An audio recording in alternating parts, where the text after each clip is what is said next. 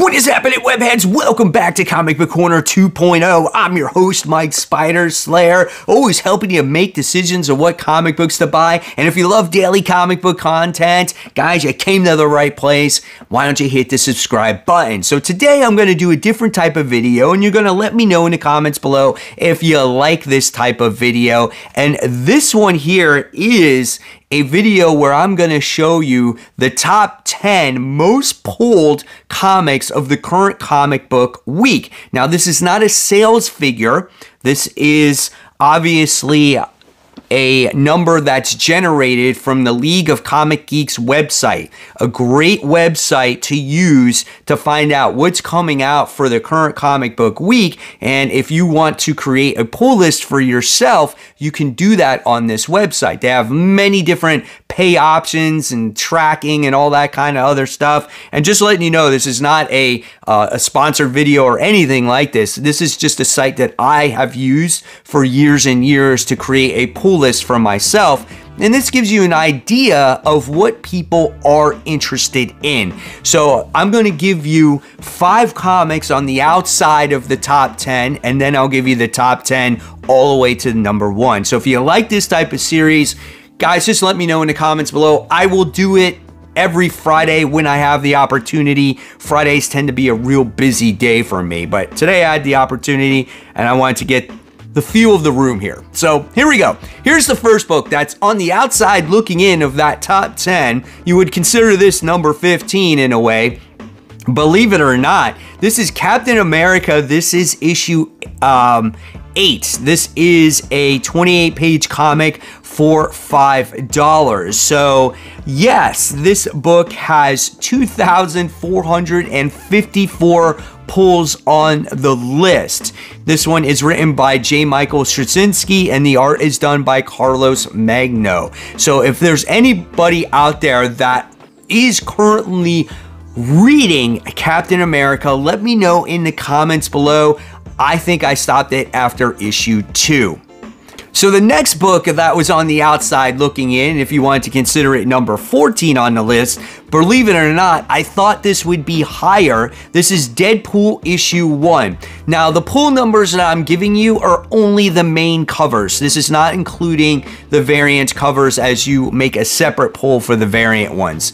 This one has 2,666 pulls on it. I thought, again, people would be more excited for Cody Ziegler's Deadpool. This is a 40-page comic for $5. Nevertheless, though, I did read it. It was a good comic, one of the better Deadpool series that has kicked off in quite some time. So this might be a comic book where it's a word of mouth and people will start to pick it up as time goes along.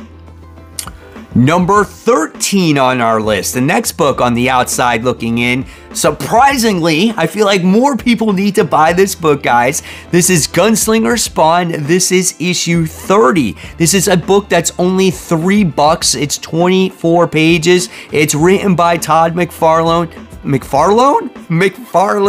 This artwork is done by Carlo Barberi, guys. Gunslinger is a fantastic book of just a normalized Spawn character who's trying to get revenge on people that killed his family in the past. This book has 2,885 pulls on the League of Comic Geeks website.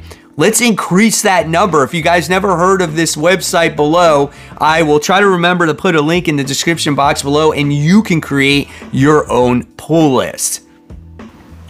The next book we're talking about is Vengeance of Moon Knight. This is issue 1. We have a legacy numbering of 234. It's a 28-page comic for $5, guys. The big deal about this comic book is we're going to find out who this Dark Moon Knight character actually is, right? Now, on the pull list numbers here, we have 3,137 pulls.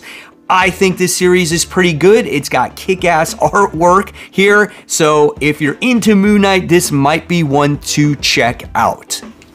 This next book is right at number 11, guys. This is Shazam, and this is issue 10. This book is 32 pages. This one is $4. Our new creative team here is Josie Campbell, and Manuela Lapicino is the artist on this book.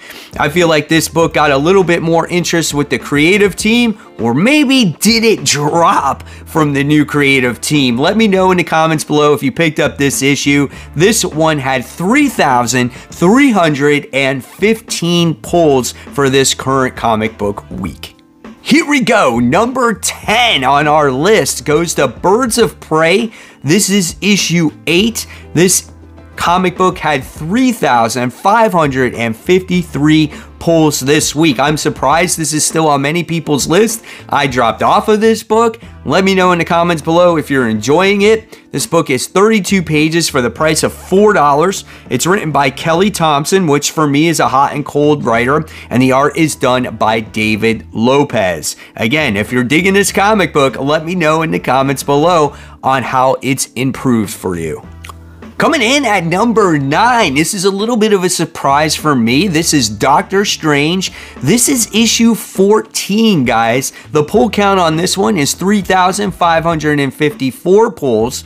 The legacy numbering is 440. It's a 28-page comic for $4. The writer of this comic is Jed McKay, and the artwork is done by Pasquale Ferry. I have not read an issue of Doctor Strange since his wife was in the comic book. So, yeah, Clea Strange. So, ever since then, I've kind of been Doctor Stranged out. But if you like it, let me know in the comments below.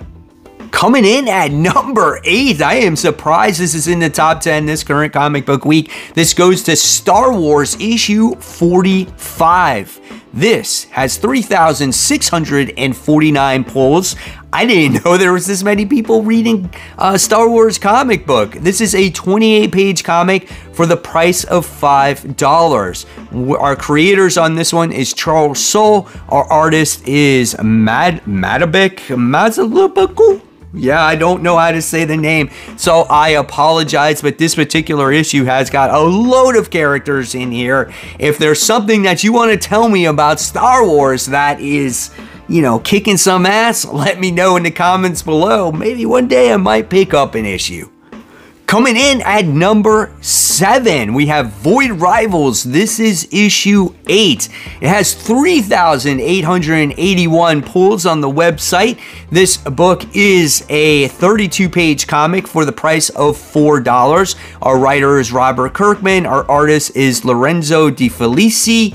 The artwork is pretty good. It's a solid book about 2 characters that takes place in the Energon universe by the name of Dirac and Solilla, and they're working together to escape this bounty hunter by the name of Proximus. Really good issue. This was the thing, again, that kicked off the entire Energon universe. This is something that I think you should pick up. The first trade is out now. Will it increase in more pulls? Time will tell. Coming in at number 6, we have The Avengers, issue 12. This book has 4,433 pulls, and I am surprised this book is so high up on the list. It's been better, but it hasn't been great. It does have a great writer attached to it. It's Jed McKay. The art is done by Francisco Mortariano. I think that's how you say his name. This particular issue, I already read it. It has our Avengers teaming up or battling against the Orcus Sentinels. And you know what character is in this one, guys? It's 3D Man. So after this whole Fall of X is all over with, though, like, where are we going to go with the state of the Avengers? I feel like Jed McKay is a little bit not so great on the team books. So we'll see how the story continues to develop here.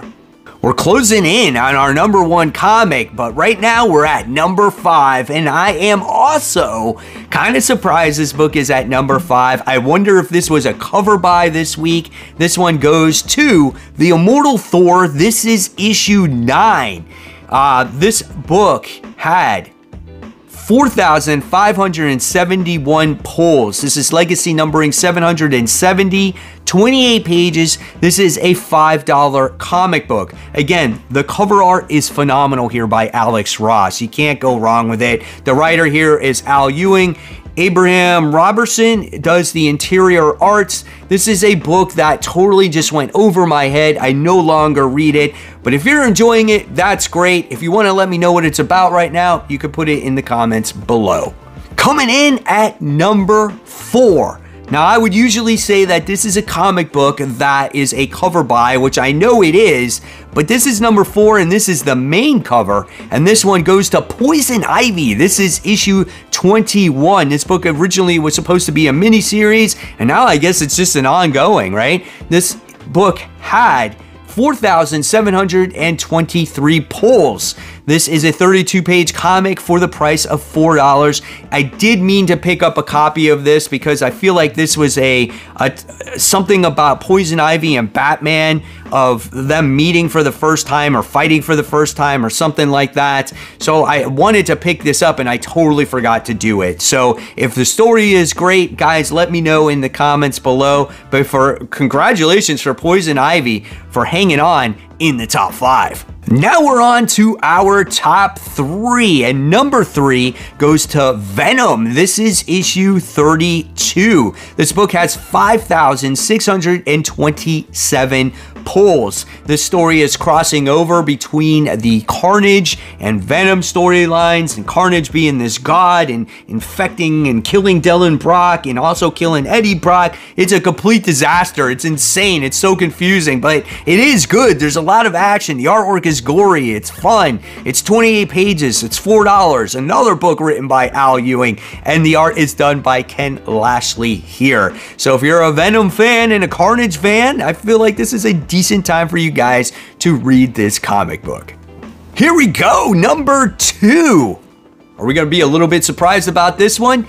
X-Men issue 33. Regardless of what you think of the fall of X, or how poor the Krakoan age is, or how tired you are of this state of the X-Men, it still continues to be put on people's pull lists. There's 7,181 pulls on here, guys.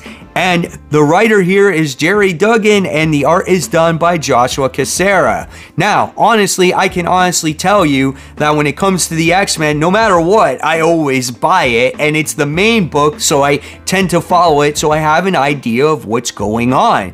Are you going to put it on your pull list in the future, or are you just going to drop it because you're tired of it? Let me know. Oh, and also, this book is 28 pages, $4, and maybe there's a little hype behind the whole X-Men 97 stuff where people might be getting back into X-Men again. I don't know. Why do you buy this book? Again, let me know in the comments below. Okay, so can you guess what the #1 most pulled comic of the week was based off of League of Comic Geeks numbers? Well, it goes to Batman issue 146. So it looks like people are most interested in Batman still, even though Chip Zdarsky's writing it, and maybe for a lot of people his story is subpar. Now, and you know, you gotta admit though, even though maybe the story is not as solid, people are always reading Batman, just like people read Spider-Man no matter what. So the number of pulls is 15,438. That's like doubling the X-Men issue, right? So people are still reading it. It's a 40-page comic for $5. We're on legacy numbering 911. Again, Chip Zdarsky is the one that's writing this story. You also have that great artwork in there as well. You can't go wrong with it. But, you know, the story's not my favorite, but like I said, people will always buy Batman. It holds the #1 spot this particular comic book week. So there you guys have it. There are about 15 books or so where you got the pull numbers, and you get to see what people are kind of interested in based off of this website. I will leave the link in the comment section below. I'm sorry, in the description box below, so you guys can create your own profile for League of Comic Geeks, and you can create your own pull list. And if you like this video, let me know. It's kind of like a pilot episode where I'll try to do it when I can on Fridays, and I like getting an idea of how these comics are doing and what people are interested in, and helping you, again, what comics to buy. So as always, guys, if you love the content, there's more right here for you to check on. And of course, guys, support the local comic shops. Keep buying, keep collecting, but always remember to read those comics. Guys, thank you so much.